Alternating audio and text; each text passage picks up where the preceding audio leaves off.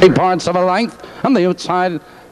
That's Le Grand Society as they approach the half-mile marker. Melrose Park maintains the lead. Muckadale, he's on the outside of challenging second. Wellwood Betsy in third. It's LSS on the outside, followed now by Dan's Bed. Desperate Julie, Masked Lady, Le Grand Society. The field's halfway home. What a 1 and 2. Now they move into the clubhouse turn, and Melrose Park maintains a lead of length.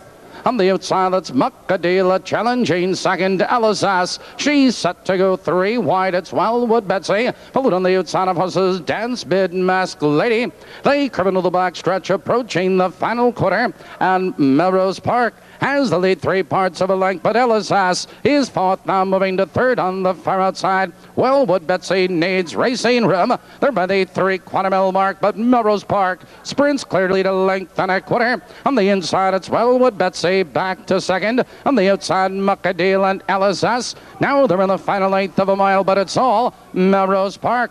Here they come, turning for home, and Melrose Park has the lead 2 lengths. Wellwood Betsy. Off stride is Dance Bid. It's Melrose Park strutting clear. It's Melrose Park with the lead. It's all Melrose Park tonight. Wellwood Betsy and Desperate Julie third. And ladies and gentlemen, the number 1 post position finally wins here at Maywood Park. Number 1 post, traditionally the hottest post position here at Maywood Park, has gone 0 for 27 prior to this victory. Results are double official. Time for the mile, 2-1 for Fess.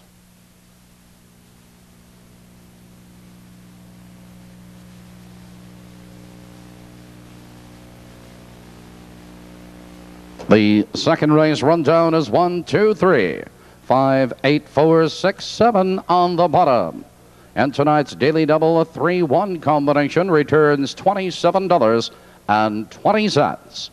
Returning to the winner's circle will be number 1, Melrose Park. Melrose Park is owned by the Triangle B Stables and Guy LaBianco of Illinois, trained and driven by Sterling Buch. The mile, 2-1 for Fess, and that is a mark for Sterling Melrose Park.